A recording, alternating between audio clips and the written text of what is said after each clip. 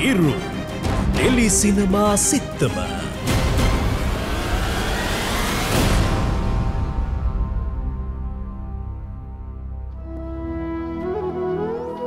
අරුංගල් හිතේ ගැඹුරුම තැන ගෙතෙන සෙනෙහසේ ගෙත්තම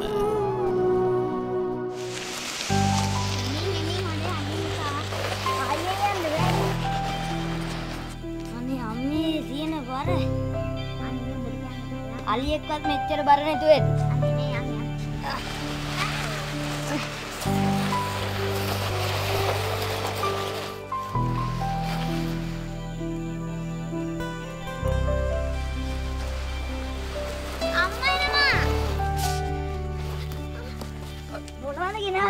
ඔය ගෙනාපු දේවල් ගෙන්න යමු ගෙට. අපුඩි මල්ලක් වැටෙනවා.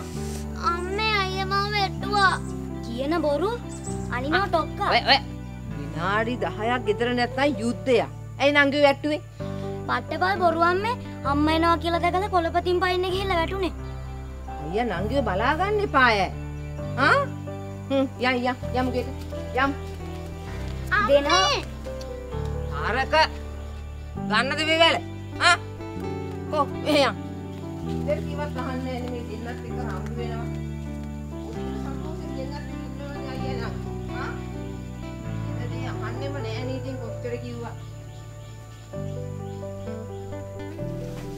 අයියාත් එක්ක හැමදෙස්සම රණ්ඩු වෙන්න එපා චූටි දුව. ඔයාට අයියා විතරනේ ඉන්නේ. ඒක නිසා අයියාත් එක්ක සමාදානෙන් ඉන්න ඕනේ. හොඳද? හැමදෙස්සම රණ්ඩු වෙන්න යන්නේ.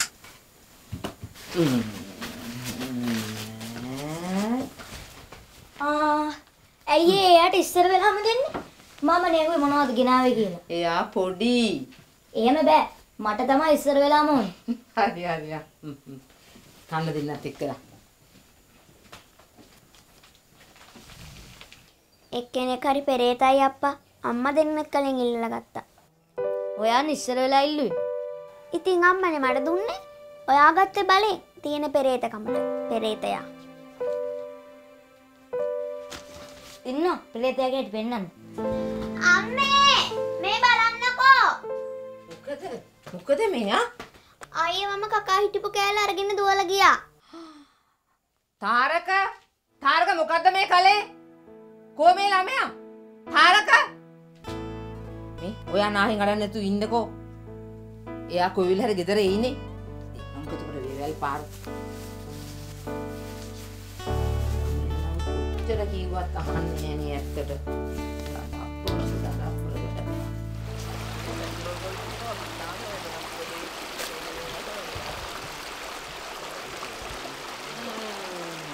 මාලා උංග දවසකින් දැක්කේ. මං ඒ දලුව මොකෝ මේ කියලා නැත්තේ. උනේ හැදිලා හිටියා නන්දනි. මං ටික දවසකින් තමයි මේ එළිය පහළියට ආවේ ටිකක් නාගන්න කියලා. දැන් සනීපද? දැන් නම් හොඳයි. කො තාරක? අපි එනකොටත් ගෙදර හිටියේ නෑ. එයා ඉතින් එක විනාඩියක් එක තැනකින් එකක් ඈ. කොහේ හරි යනවා. කොල්ල ඔහොම තමා නන්දනි. සඳපිනි මෙහාට එන්නකෝ. ආහමින් එනවා. ගෙදරින් පොරොන්දු වෙලා නේද ආවේ? ගලින් ගලට පැනලා වැටෙන්නේ නෑ කියලා. හරිස්සමෙන් ඈ. බය වෙන්න දෙයක් නෑ නන්දනි. දැන් ඉතින් වතුර පාර අඩුයිනේ. මොකද එක දිගටම පෑවුවානේ. ඒක නම් ඇත්ත තමයි. හදවත් ටිකක් වැස්සුවොත් පොළොව තෙමෙන්නවත් ඒ ඇති. අද උදේ ඉඳන් තිබ්බ රස්නේ ගහපු හැටියට දැන් වහින්නත් ඉඳ තියෙනවා.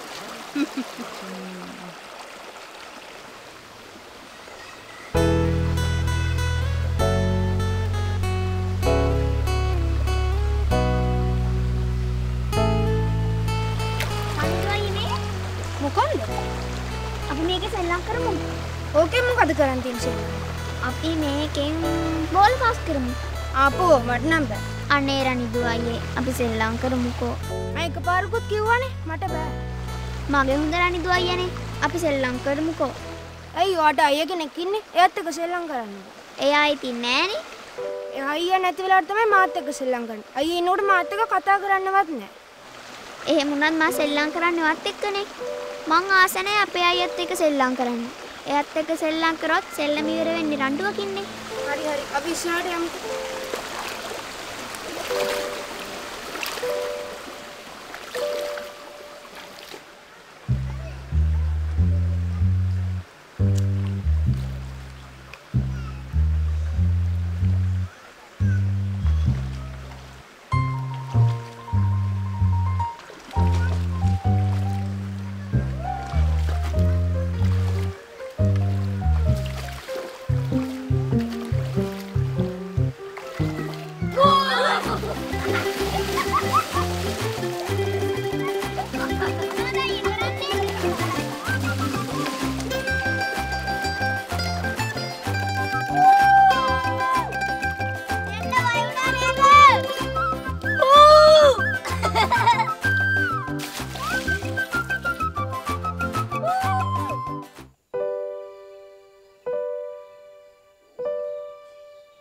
අයියලා ඉන්නේ නංගිලව බලා ගන්න. ඒකට අපේ දවසකට දෙකකට සැරයක් නංගි වැඳෙන්නේ නැත්තම් මේ අයියට නිින්ද යන්නේ නැහැ. පවුලේ වැඩිමල. අම්මා තාත්තා නැති කාලෙක නංගිගේ වගකීම ගන්න ඕනේ Taman කියලා හිතන්න ඕනේ නේද? හා? කොහොනේ? ඒ කිසි දෙයක් ගැන වගේ වගක් නැහැ. හැමදේම ගණන් ගන්න සෙල්ලමට.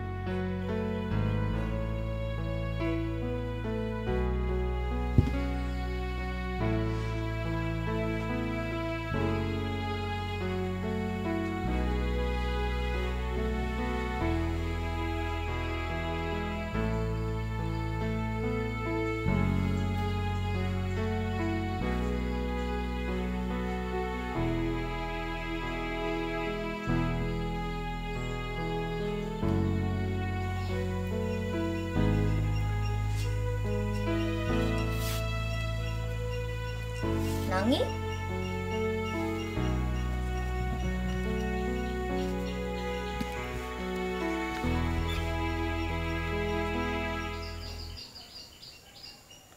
මේ මොකද මේ අඬන්නේ? අම්මා ඔයාට ගැහුවෙත් නෑ බැන්නෙත් නෑ. රිදුනද? ඔයා කවදාවත් වේවල් පාරවල් කාලේ නැති හින්දා තමයි ඔහොම කියන්නේ. ඒ වේවැල තියෙන්නේ මට විතරක් ගහන්නනේ. මේ ඇලේ වෙట్లా වෙච්ච තුවාලේ ඔයාගේ මහ ලොකු රණිදු අයියා ඒ වෙලාවේ බයගුල්ලා වගේ පැනලා දිව්වේ.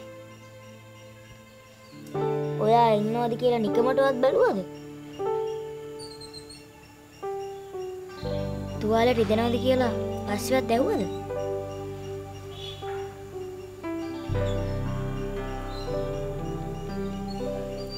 අඬන්නේ ධනවිෂේ තුවාලේ රිදෙන හින්දා. මට ගහපු දුකටද? අම්මා ගහද්දි අයියට දුක හිතුණද? දුක හිතුනේ ඒකට නෙවෙයි. එහෙනම් අයියට වඩා මං ආදරේ රණිදු අයියට කියලා ඔයා කිව්වහම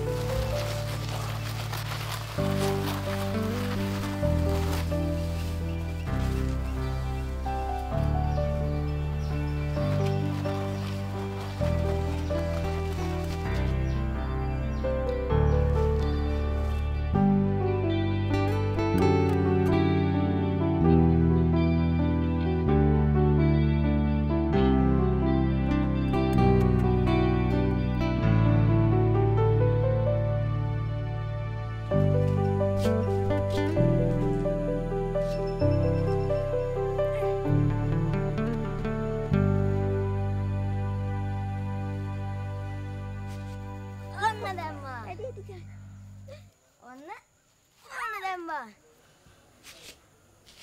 අයියා නංගි දෙන්නම කෑම කන්න එන්න. උණු පිටින් කෑම කන්නේ නෑ. හොඳට මූණකට හොදගෙන ඉන්න ඕනේ හොඳද?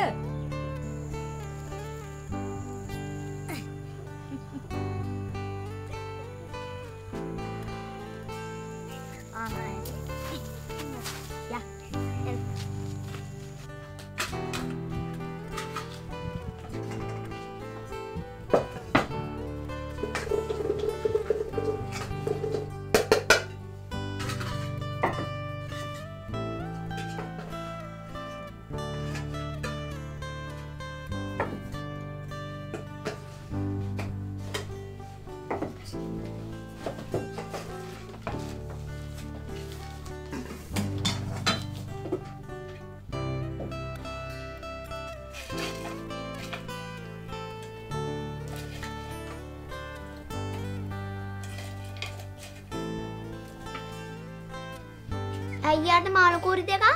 එයා පිරිමි ළමයි. ඉතින් පිරිමි ළමෙක් වුණාම කුඹුරු කොටන්න හේන් කොටන්න හොඳට හයි හත්තිය තියෙන්න ඕන. අපේ ආච්චිලගේ කාලේ පිරිමි ළමයින්ට වැඩියෙන් කන්න බොන්න දුන්නා. ඒ කාලේ මෙයා දැන් කුඹුරු කොටන්න යන්නේ නෑනේ. කවදා හරි මන් නැති දවසක ඔයාව බලාගන්න ඉන්නේ මෙයානේ. කන්නකො දැන් ඉතින්.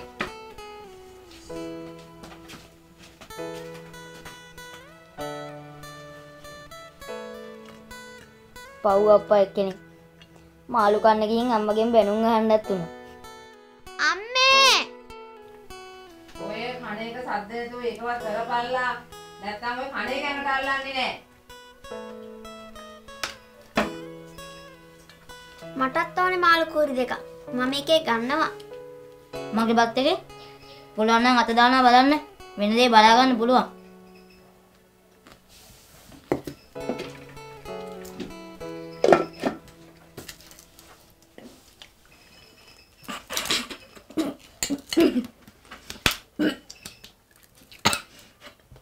ජීවිතේටවත් මාළු කූරියක් දැකලා නැති කෙනෙක් අප්පා.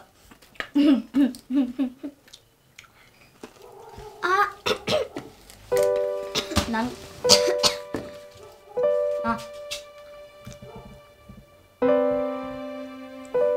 හරිනේ පොඩ්ඩයි හිමීට ගන්න පෙරේත වෙන්න.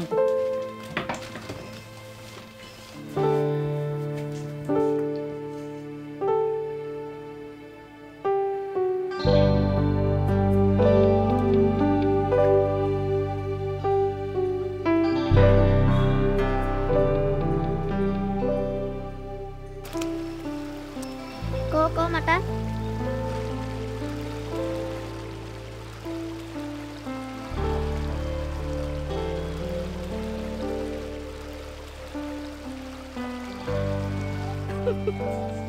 මොකද hina වෙන්නේ?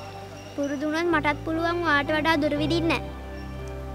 මේ රනිදු අයියේ මටත් කැට පොලයක් හදලා දෙනවකෝ. අර වගේ අයියට කියන්නකෝ ඒක. එයාට කිව්වට වැඩක් නෑනේ. එයා හදලා දෙන්නේ එයා හදන්න දන්නේත් නැතුව ඇති. නෑ පුළුවන්. එයාට මන්තරන්දුරට විදින්නත් බෑ. බැරි නෑ. අයියා විදින්නේ නෑ. අයියා කැට පොලත් එක්ක සෙල්ලම් කරනකොට අම්මා බනිනවා ඒකයි. නංගි ඇයි මට කියන්නේ නැතුව ආවේ? ඉන්න අම්මට කියලා දෙල්ලලා දෙන්න. මං ආවේ සෙල්ලම් කරන්නනේ. සෙල්ලම් කරන්න එන්න ඕනේ මාත් එක්ක. කියලා තියනව නේද? මට කියන්නේ නැතුව එහෙ මෙහෙ යන්න එපා කියලා. අයියට කැටපෝල විදින්න බැරිද? මේ රනිදු අයියා කියනවා එයාට තරම් දුරට වාට කැටපෝල විදින්න බැරිලු. තරගෙට විදමුද? බලමුකෝ.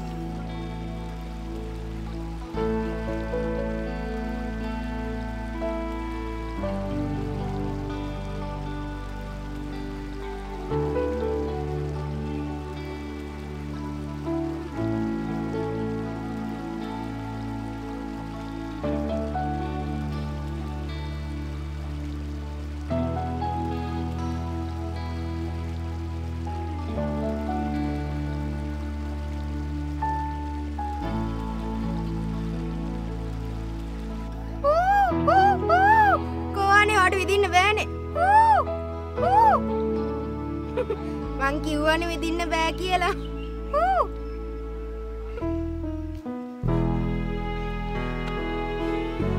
මං කිව්වනේ ඔයාගේ අයියට විදින්න බෑ කියලා.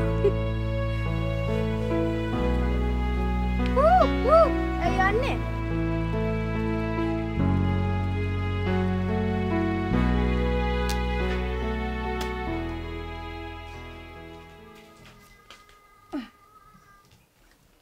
තාරක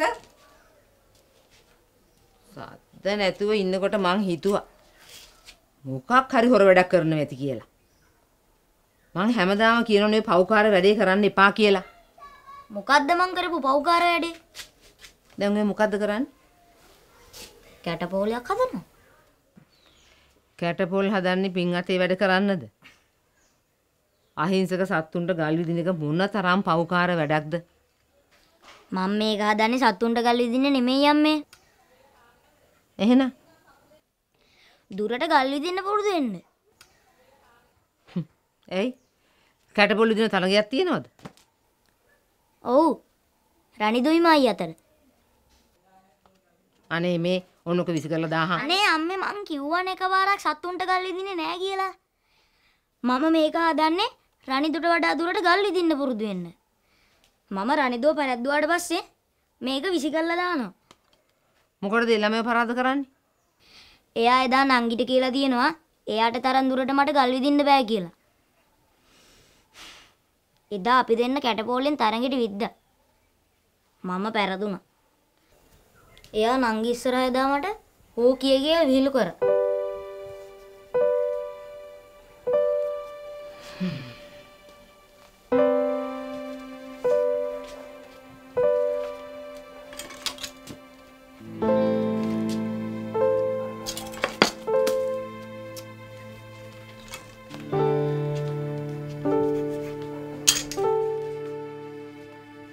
අයියා කොහොම හරි රණිදු අයියා පෙරදුවානේ. දැන් කෝ කැටපෝලේ. විසිකලා ඒ ඇයි?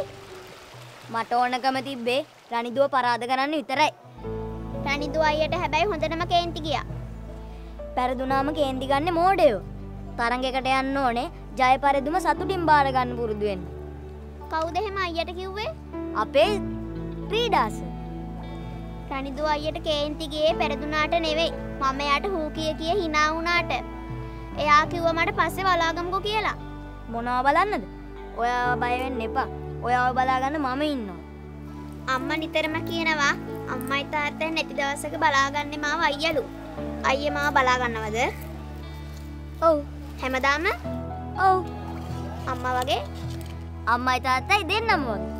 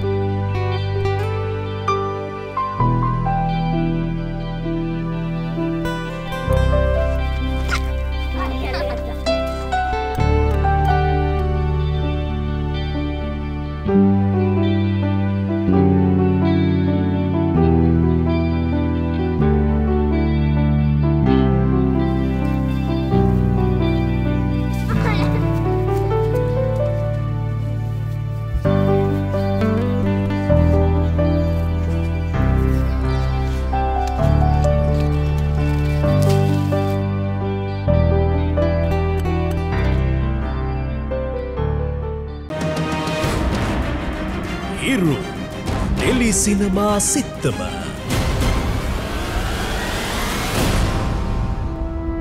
අරුන්කල් හිතේ ගැඹුරුම තැන ගෙතෙන සෙනෙහසේ ගෙත්තම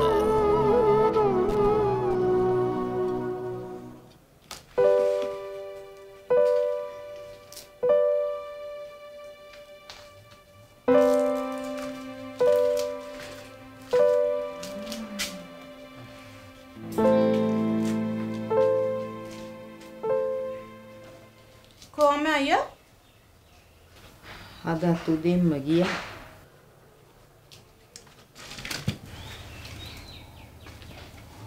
අම්මේ. අද මං ඉස්සෙල්ලාම කැම්පස් යන දවස. එදාටවත් අයියා නැහැ. පුදුම සහෝදරි. ඔය දේවල් ගැන ඉච්චර හිතන්නේ නැතුව ඔය ගමන හොඳින් යන්න.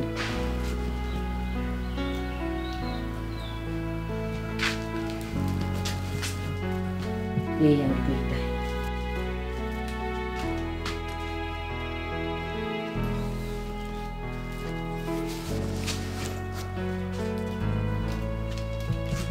නන්දේ. සීනෙන්න.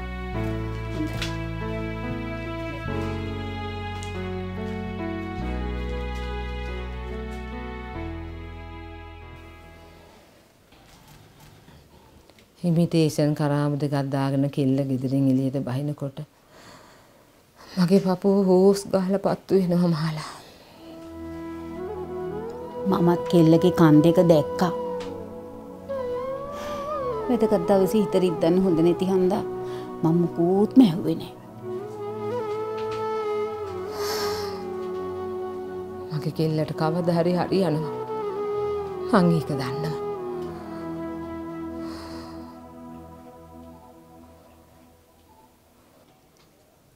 තාරක පහුගිය ටිකේ පේන්න හිටියේ නෑනේ.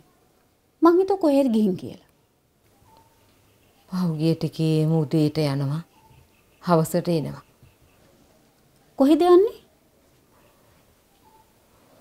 කොහේ යනවද දන්නේ නැහැ. ඇහුවට කියන්නෙත් නැහැ. හේ වුණාට ඉතින් නාංගිගේ ජීවිතේ වැදගත්ම දවසේ ඉතින් එකම අයියා ඉන්න එපාය. ඔයා ඒ දරුවට කිව්වේ නැද්ද අද දවසේවත් ඉන්න කියලා?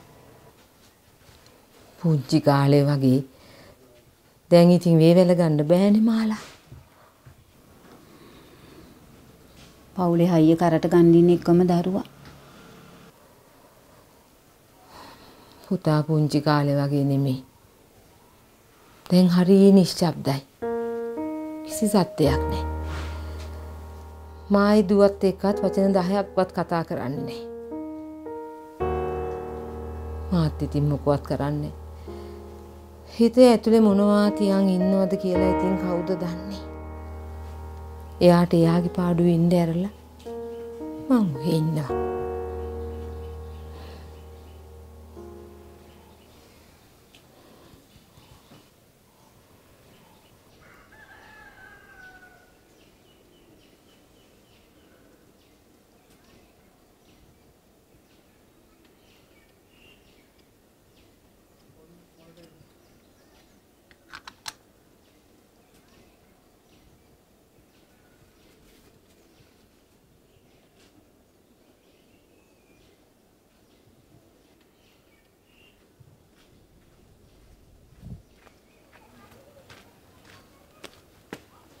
නංගි නංගි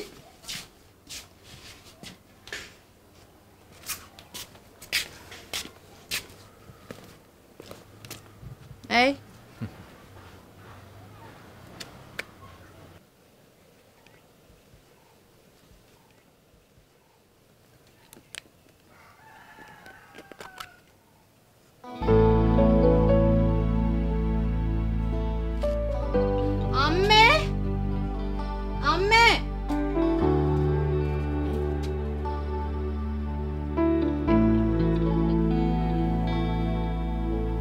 පුතේ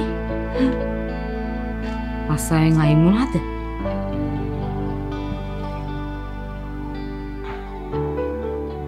මෙක් ගන්නද රස්සාවට ගියේ?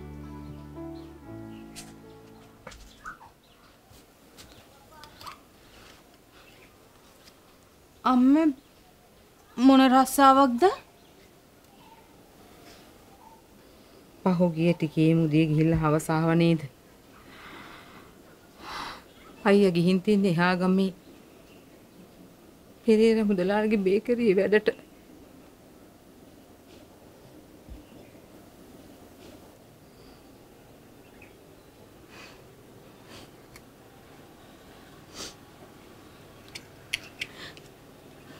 අම්මේ අයියා පහුගිය ටිකේ රස්සාවට ගිහින් තියෙන්නේ.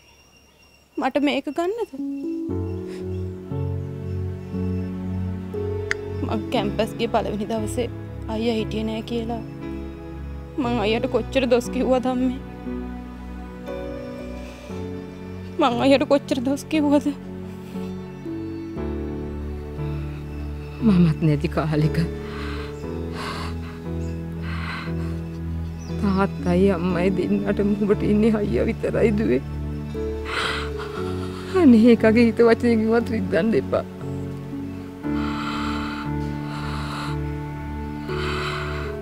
දැන් ඉතින් මට සනසීම ඇස් දෙක පියා ගන්න පුළුවන්.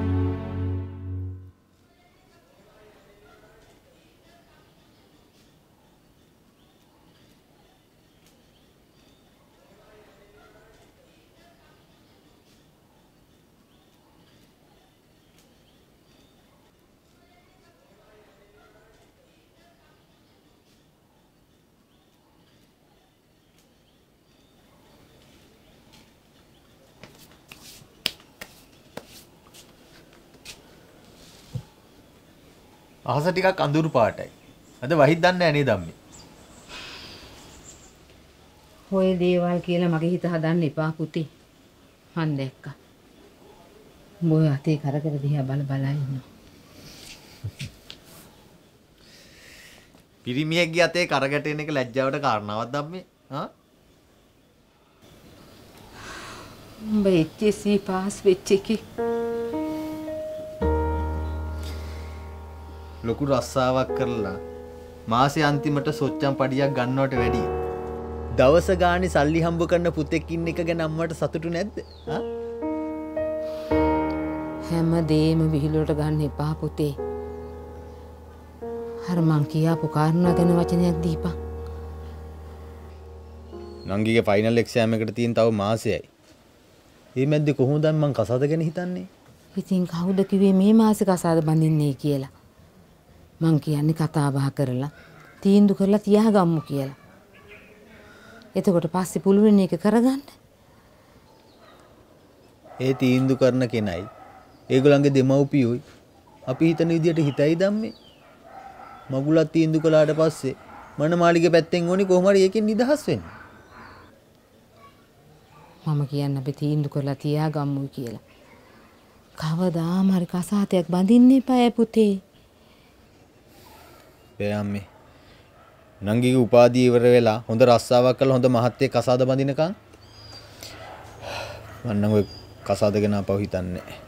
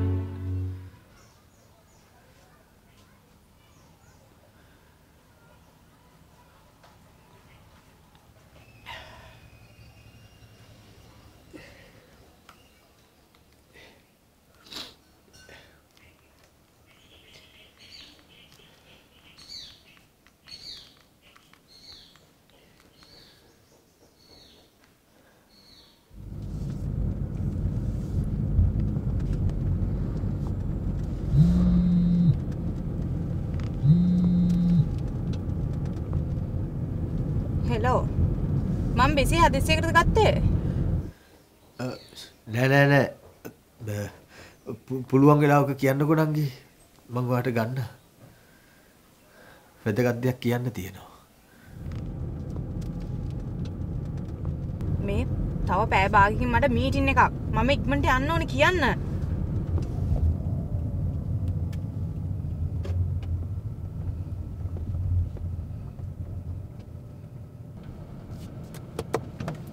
හෙලෝ. මේ නංගි කවද්ද ආපහු වෙන්නේ? ඔයා මේ ඕක අහන්නද ගත්තේ? මං ගොඩක් බිසි යන්නේ. අවල් දවසේ අවල් වෙලාවට එනවා කියලා කියන්න මට හරි අමාරුයි. කමක් නෑ නංගි. මං එහෙනම් ෆෝන් එකෙන්ම පණිවිඩය කියන්නම්කෝ.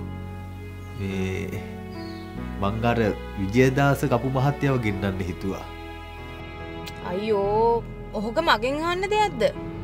ඔයා ගෙන්නලා හොඳ කෙනෙක් හොයාගන්න. ඔයා තෝරන ඕන කෙනෙක්ව මගේ නෑනා විදිහට පිළිගන්න මං කැමතියි. මට මනමාලිය හොයුම් පස්සේ මම මේ විජයදාස කපු මහත්තයට එන්න කියලා කිව්වේ නංගියට හොඳ තැනකින් මනමාලිය බලන්න කියලා. මේ පිස්සු වැඩ කරන්නතු ඉන්න අයියේ. කොහොමද පිස්සු වැඩක් වෙන්නේ? ඒවා නිසි කාලයට නිසි අයුරින් කෙරෙන්න ඕනි. විජේදාස මොන මිනිහෙක්ද? අනිත් එක එයා කොහොමද මට ගැලපෙන මිනිස්සෙක් හොයන්නේ? අනේ මේ එයා මේ අඳුරන්නේ ගමේ ගොඩේ බයියලා විතරනේ. ඔයා මේ මං ගැන වද වෙන්න තු ඉන්නවද? මේ නංගිගේ හිත ගිය කෙනෙක් එහෙම ඉන්නවද? අනේ මේ මං තියෙනවා. මට මේ මීටින් එකට යන්න පරක්කු වෙනවා.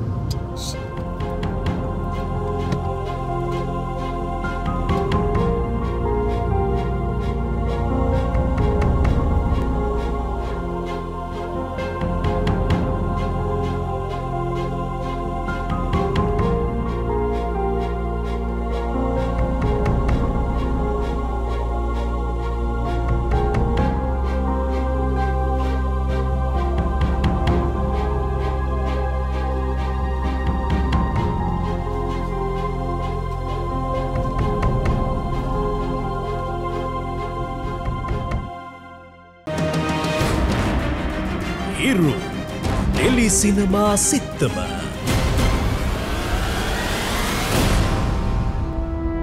අරුන්කල් හිතේ ගැඹුරුම තැන ගෙතෙන සෙනෙහසේ ගෙත්තම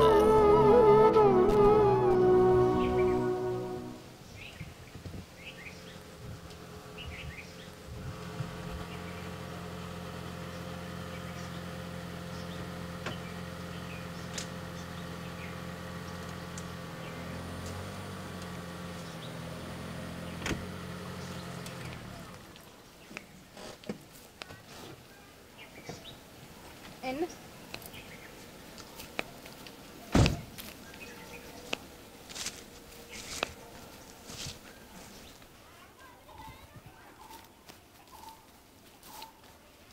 අයියා නැද්ද කොහෙද බබා?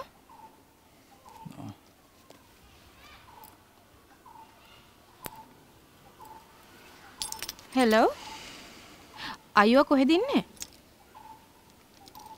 මං කිව්වනේ වටත් මං ගෙදර එනවා කියලා. යතුරුවත් තියලා යන්න එපා.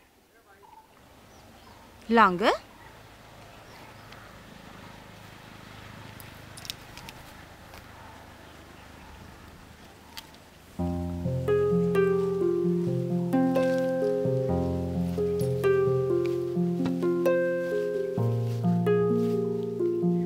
ඒක නායක මහත්තයලා ඊට මේ කාණුව වගේක් කොට දාන්න තිබ්බා. මං දැක්ක වාහනයක් එනවා. මං හිතුවා නංගිලා වෙන්නේ නැති කියලා. යන් ගෙට එන්න.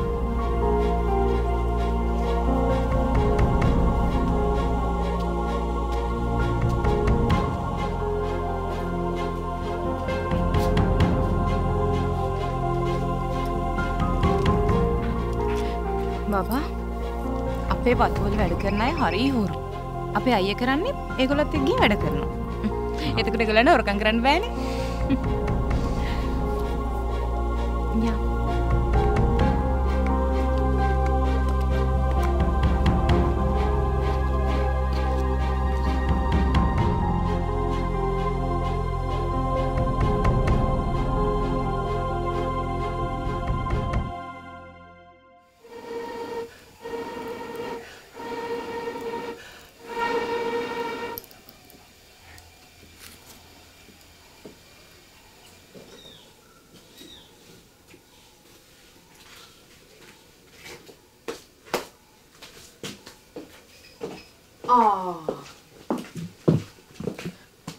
මේ හඩු පෙරාගෙන තේ හදන්න පටන් ගත්තද? මේ අයියේ කොහොම මේ ගිහින් වොෂ් එකක් දාගන්න මම මේක හදන්න. ගිහින් නැදමක් හදගන්න. යන්න. නංගිගේ යාළුවෙක් එනවා කියලා කලින් කිව්වා නම් මං ගේ පොඩක් අස්පස් කරලා තියෙනවනේ. ඔයාට ඒකත් කියන්න ඕනද? අයියේ මගේ රස්සාව ගැන හිතලවත් ඔයාට මේ ගෙවල් දොරවල් අස් කරලා තියන්න බෑද? මම මේ එහාට වෙලා ඉන්න ඔයා මේ ඔක්කොම අස් කරලා හොඳට තියෙනවා කියලා හිතාගෙන. ඔයාට බැරි නම් කියන්න. මම පඩි දීලා මිනිස් එක නවත්තන්න. ගාඩන් එකයි ගෙදරයි ලස්සනට තියන්න.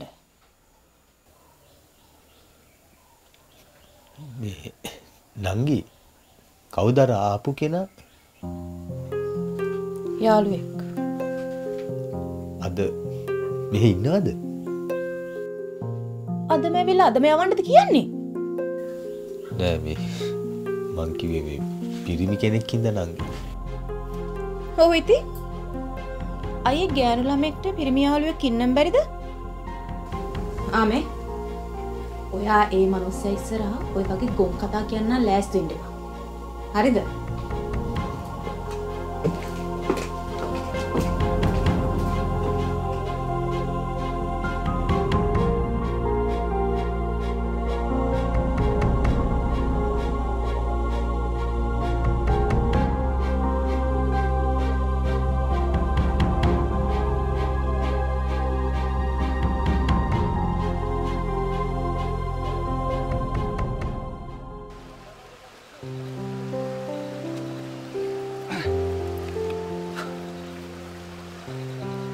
මේ ඔයාලා ගම හරිය ලස්සනයි නනේ. ගම විතරද? ඔයාලා ගම යනානෙත් මේලෙන්ද? සමහරු නානේ මේලේ. ඉස්සර ඔයාත් නෑ මේලෙන්ද? පාපෝ අපේ අම්මා මේ පැත්ත පළාතටවත් එන්න දෙන්නේ නැහැ. මෙච්චර ලස්සන ගමක ඉඳලා මේලෙන් නෑ නේ කියන මොන තරම් කරුමියක්ද නේ? නාලා තියෙනවා ස්පෙෂල් දවස් වලට. ඒ කිව්වේ කොලෙජ් එකේ යාළුවෝ ආවහම ඒගොල්ලෝ කියන වැලේ නාන්න ආසයි කියලා. එතකොට ඉතින් මං අම්මගෙන් හරිය අමාරුවෙන් පර්මිෂන් අරගෙන ඒගොල්ලොත් එක්ක වැලේ නාන්න එනවා. මේ ඒක නෙමෙයි. මටත් ආසයි මේලෙන් නාන්න. අපි නාමුද? අනේ ඩාලින්. ඇඳුම් ගෙනාවේ නෑනේ. මේ අපි පස්සේ වෙලාවක ඇඳුම් අරන් ඇවිල්ලා මේක නාමු.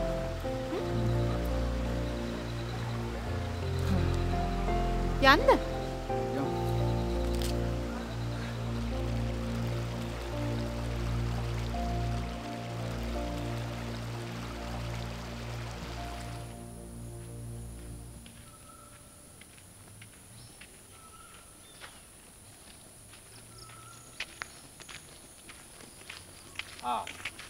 තාරකයා වම්බෙච්චි හොඳයි බා.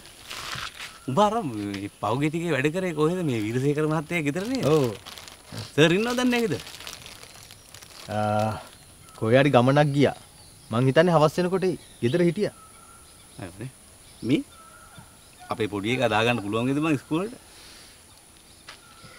ඇයි බං ඔය ළමයාව දාපන්කෝ ගමේ ඉස්කෝලේට ඈ? ටවුම ඉස්කෝලේට දාලා උදේ පාන්දර නැකටගෙන යන්න ඉන්න ගියාම ළමයා හෙම්බත් වෙනවනේ. කොච්චර කිව්වත් වැඩක් නැහැ බං ඇත්ති වෙනකන් කියලා තියෙන්නේ. දැන් බලපන් දැන් උඹ මම සඳපිනි අපි ඔක්කොම ගියේ ගමේ ඉස්කෝලේට න බං. ඉව අපේ ගෑනුන්ට කිව්වට තේරෙන්නේ නැහැ බං. කොච්චර කිව්වත් කියවිල්ල ඉවරයක් නැහැ නේ බං. දැන් ඉස්සර වගේ නෙමෙයි දැන් අධ්‍යාපන ක්‍රමයේ හරි තරඟකාරී අරවද මෙව්වද ඉවරයක් නැහැ කියවිල්ල බං. හැබැයි ඒ කතාවෙත් වැරද්දක් නැහැ. ඒක නෙමෙයි. දැන් මේ බලපන් දැන් අපි අපේ පොඩි උන් ඉස්කෝලේ දාගන්න දඟලනවා. දැන් උඹ තාම හිටපු තැනමනේ බා. දැන් බලපන්කෝ තාම උඹ තනිකඩ යන්නේ බා. ඈ. මේ ඒක නෙමෙයි මේ ගිය සතියේ නිරාශ හම්බුණානේ ටවුන් එකේ. ඔව් දැන් ඒකිට හොඳයි. පොඩි උන් දෙන්නෙක් ඉන්නවා. උඹ ගැනත් මතක් කරා. මටත් නිරාශව හම්බුණා බා. ඒකි සල්ලිකාරයෙක් වුණේ කසාද බැන්දේ. ඈ ඒකි දැන් සතුටින් ඉන්නවා. මං වගේ මේ කුලීකාරයෙක් කසාද බැඳලා දුක් විඳිනවට වඩා සල්ලිකාරයෙක් බැඳගෙන සතුටින් ඉන්න එක හොඳයිනේ බං. එහෙමනේ නේ. හරි උඹ ඉතින් කොහොමත් හිතන්නේ අනුන් ගැනනේ බං. ඈ ඒ වුණාට බං මේ උඹයි සඳපිනි අහසයි පොළොව වගේ වෙනස් බං. ඇයි ඒ? නෑ ඊයේ පෙරේදා ඇලගාවදී උඹේ නංගි හම්බුණා. මම නිකන් මනුස්සකමට hina වුණා. මේක කවදාවත් දැකලා නැති එකෙක් වගේ බං අහක බලාගෙන ගියා ගියාම සමහරට අඳුරන්න බැරි වෙන්නේ නැති බං. අඳුරන්නේ නැති වෙන්න කොහොමද බං? දැන් පොඩි කාලේ නම් අපි කැලේ කොලේ එකට සෙල්ලම් කරපෙවුන්නේ බං. අනිත් එක උඹ මම සඳපිනි අපි ඔක්කොම ඇලේ දියබුන් ගහපු එවුන්නේ. අඳුරන්නේ නැද්ද? එකතකට අර පිරිල්ලම හිටපු හින්දා ලැජ්ජ හිතුණාද දන්නේ කතා කරන්නේ. ඒකොල්ලත් හිටියද? මිනිහට මේ ගමේ ලස්සන පෙන්වන්න කියලා නෝ එක් කරගෙන ගියේ. මිනිහා සල්ලිකාරෙක් වගේ නේද? ඔව්. ලොකු පවුලක කොල්ලෙක්. අනේ වාසනාවන්. ඒක අසාධ්‍ය හරි ඉක්මනට කරනවා නම් ලොකු දෙයක්. ඇයි ඒ? කේක් කැල්ලක් කන්න පුළුවන් නේ. නෑ මං කිව්වේ සඳපිනිගේ වෙඩින් එකේ නෙමෙයි. උඹේ වෙඩින් එකේ. මගේ වෙඩින් එකේ? නැත්තා. සඳපිනිගේ වෙඩින් එක නම් අපිට කියන එකක් නෑ. අපි පොඩි උන්නේ. අපි නිකන් පොඩි මිනිස්සුනේ. කමන්න දැන් නංගිගේ වෙඩින් එකෙන් පස්සේ උඹ කසාද බඳිනවනේ. එතකොට හරි කේක් කැල්ලක් කන්න පුළුවන්. අපි ගියා. යනවා.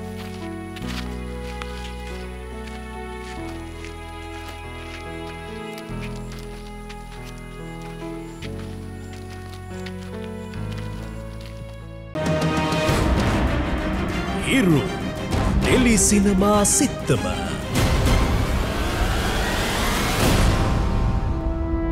අරුංගල් හිතේ ගැඹුරුම තැන ගෙතෙන සෙනෙහසේ ගෙත්තම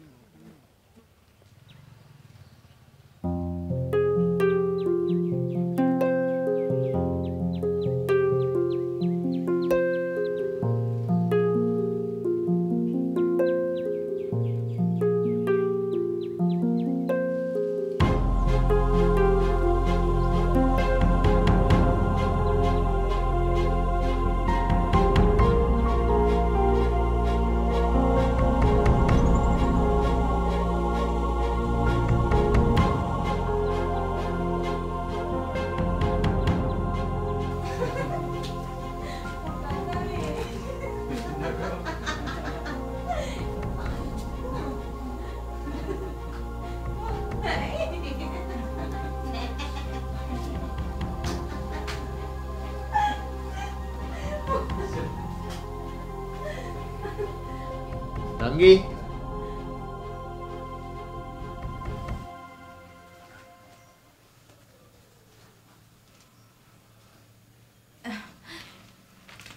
මට අයියට කියන්න බැරුව ගියානේ. එදා මං යද්දී යතුරක් අරන් ගියා. නැතනම් අපේ නෙලාවට අයිය හිටියේ නැත්තම් එළියටලා ඉන්න වෙනවනේ. ඒකට කමක් නෑ නංගි. මේක නංගිගෙක් ගේනේ.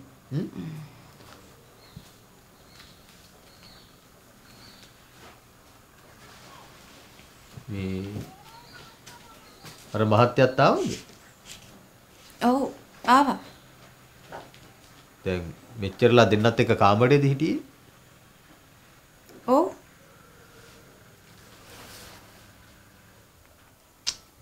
මං එනකල් සාලි ඉන්න තිබ්බනේ. ඒක මගේ කාමරේ. මම මේ ගෙදර හිටියේ නැති උනාට මට මේ ගෙදර අයිතියක් තියෙනවා. නංගි. දැන් ඔයාගේ මගේ අතර ලොකු පරතරයක් තියෙනවා තමයි. මම නිකන් කුලී වැඩකාරයෙක්. ඒත් ඔයා දැන් ලොකු කම්පැනි එක ලොක්කියා. ඒත් නංගි එකක් මතක තියාගන්න. ඔයාට දැන් අම්මටයි තාත්තටයි දෙන්නටම ඉන්න එකම බාරකාරයා මම. හරි? හරි දැන් මම මොකද්ද කියන්නේ? මට කෙලින් උත්තරයක් දෙන්නකෝ. අර ඉන්නේ ඔයාගේ යාළුවෙක්ද නැත්නම් බොයිෆ්‍රෙන්ඩ්ද? මගේ බොයිෆ්‍රෙන්ඩ්. දැන් හරිනේ?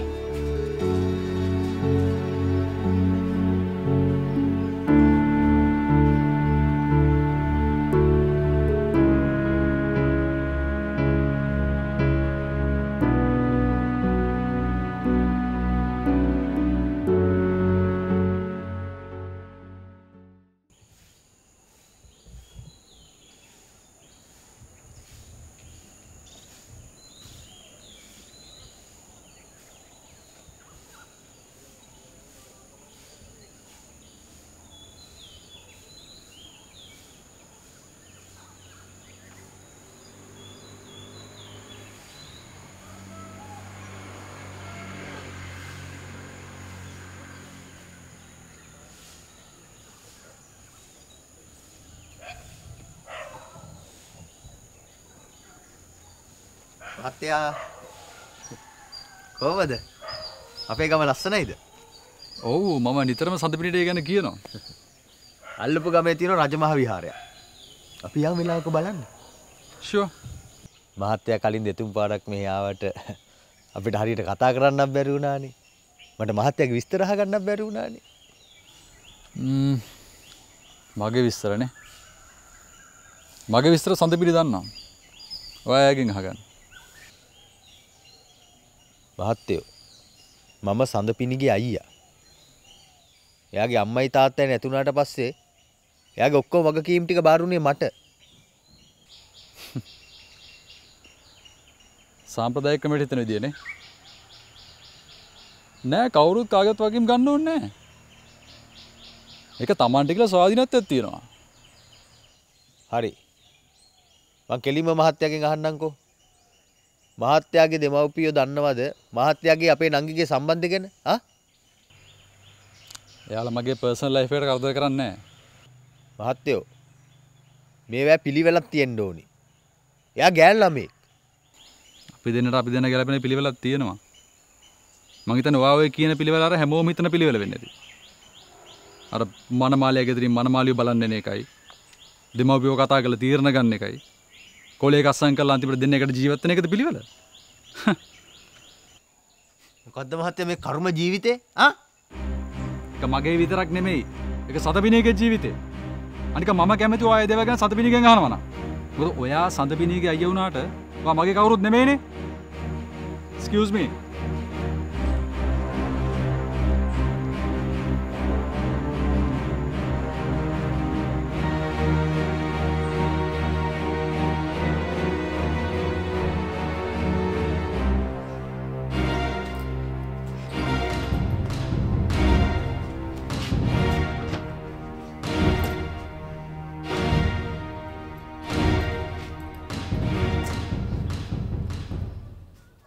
උඹ මොන තරම් ලොක්කියෙක් වුණත් මට උඹව ලොකු නෑ.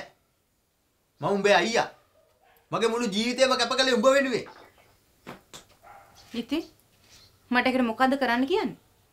මේ ලෝකේ වෙනස් වෙනවා. ඒකට අපි හැඩ ගහන්න ඕනේ. ඒක තේරුම් ගන්න බැරි ලිඳේ ඉන්න ගෙම්බන්ට. ලෝකේ වෙනස් වුණා කියලා ඒ තාලෙට අපිට නටන්න බෑ. තේරුණාද? මේක උඹ හැදුණු වැඩුණු ගම. උඹ දන්නවද ගමේ මිනිස්සු උඹට කියන කයි කතන්දර මොනවද කියලා? හිරිසියාකාරයෝ ගමේ උන් එකෙකුටවත් යන්න බැරි තැනට මම ගියා. ඒක උන්ට දරා ගන්න බෑ.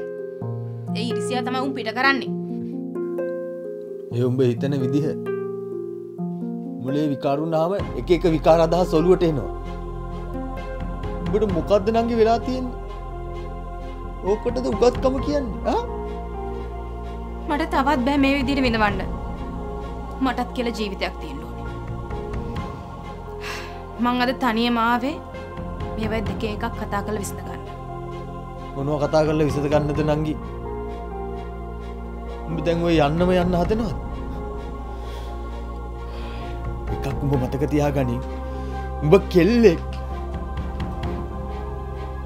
යන්නම යන්න? ආස ඇති නේද මං යනවට? එතකොට පුළුවන් නෝට මේ හැම දෙයක්ම අයිති කරගන්න. දැනගන්න. මං ඊළඟ පාරේ එන්නේ මිනින්දෝරුවෙක් එක්ක. අපි දෙන්නයි කොටස් දෙක වෙන් කරලා වැටක් ගහන්න. නංගි මොනවද මේ කියන්නේ? නංගි මේ උඹද? වැට මයින් ගහන්න ඕනේ නෑ නංගි. මේ හැම දෙයක්ම උඹට දෙන්න මං සූදානම්. අම්මා තාත්තා උඹ මම ජීවත් වෙච්ච ගෙදර මේක. අපි හැමෝගෙම මොන තරම් අතීතයක් මේ ගේ ඇතුලේ හැංගිලා තියෙනවද? ඒ හැමදේම දෙකට කඩලා මයින් ගහන්න උඹට පුළුවන්ද නංගි? උඹට එච්චර ගල් හිතක් තියෙනවද?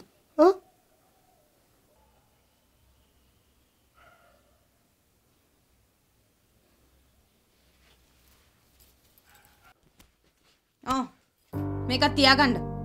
දැන් කරුණාකර මෙතනින් යන්න.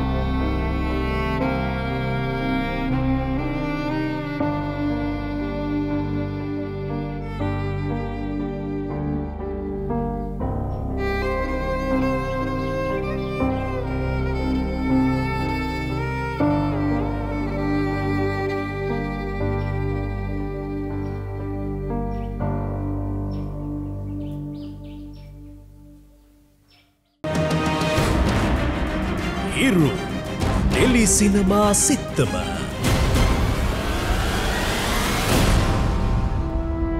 අරුංගල් හිතේ ගැඹුරුම තැන ගෙතෙන සෙනෙහසේ ගෙත්තම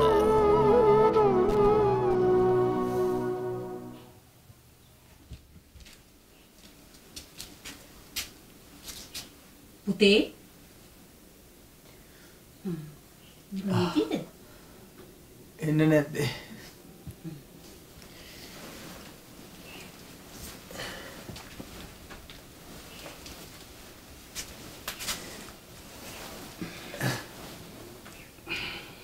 මේ කොට්ටමන්ඩියක බීලා බත් ටික කාපන්.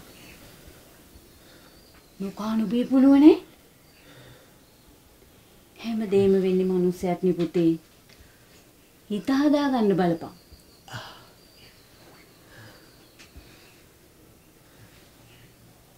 අමේ. ඕගේ බත් එක කුස්සියෙන් තියලා පොඩ්ඩක් මේ ගේ පොඩ්ඩක් අස්පස් කරලා දාන්න පුළුවන්. බලන්නකෝ හැටි නිකන් පෙරේත මඩුවක් වගේ.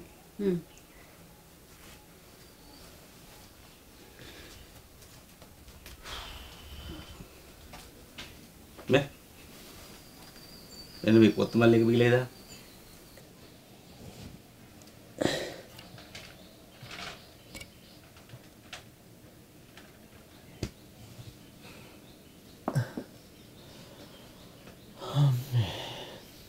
අද හවස ඉස්පිරි දාලා යන්න ලෑස්තියන් ඈ.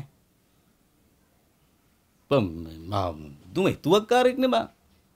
මලහන් දැන් ඔබ ඇඟ ඇතුලේ උණ තියාගෙන ඔබ ඇඟපත බෙහෙතලා වැඩ කෙරුවා. ඉතින් ලෙඩේ වැඩි වුණා. ඇඟපත මහන්සි කරන්න නැතුව කොහොමද බං? මං කුලී වැඩකාරයෙක් නේ.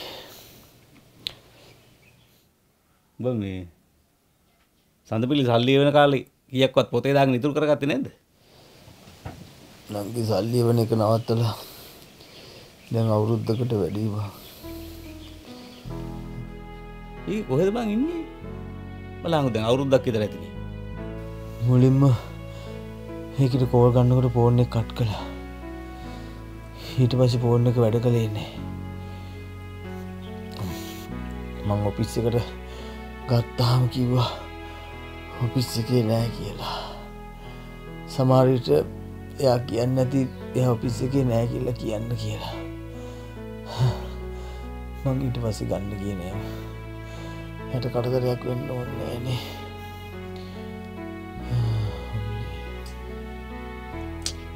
අමන්නේ නම් කොහේ හරි හොඳින් ඉන්නවදනේ. දැන් ඔත් උඹ ගැන හිතා. උන් අම්මා කිව්වා කොහෙන්ද හොඳ දැනකින් කටයුත්තක් ලෑස්ති කරන්න ඕනේ කියලා.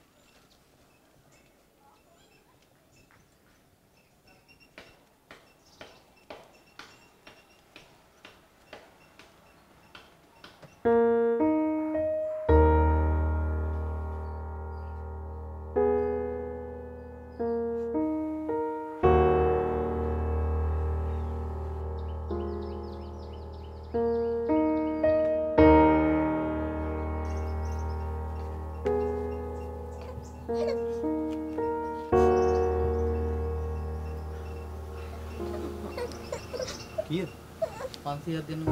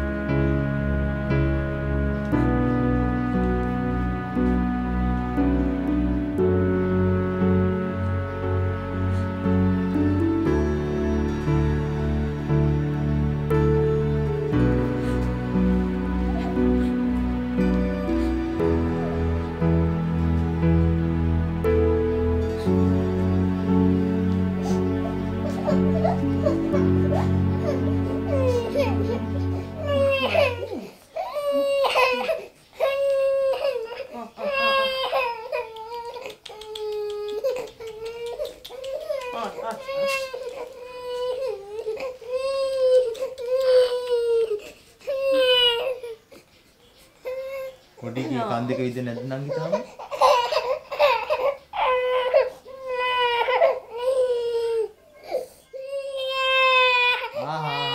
මෙන්න මාමිගෙන් ටැග් ගන්න.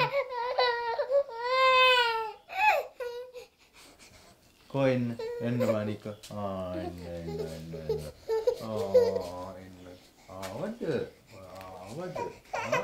ආවද?